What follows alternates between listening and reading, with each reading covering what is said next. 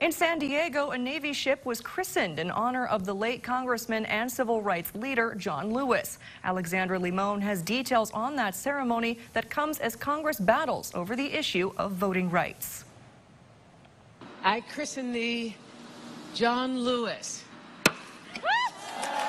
1 year after the death of Congressman John Lewis, the Navy christened the USNS John Lewis in his honor.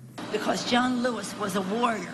Speaker Nancy Pelosi and more than 30 members of Congress were at the ceremony. What is most important at this critical time, and what would please my uncle most, is the passing of the John Lewis Voting Rights Bill. Democrats say the John Lewis Voting Rights Act would help restore protections and require jurisdictions with a history of racial voting discrimination to receive federal pre-approval before changing their voting rules. This week, the House Judiciary Committee held a hearing on voting rights following the U.S. Supreme Court's decision to uphold Arizona's voting restrictions. This year, more than a dozen states around the country have passed or are considering new voting restrictions.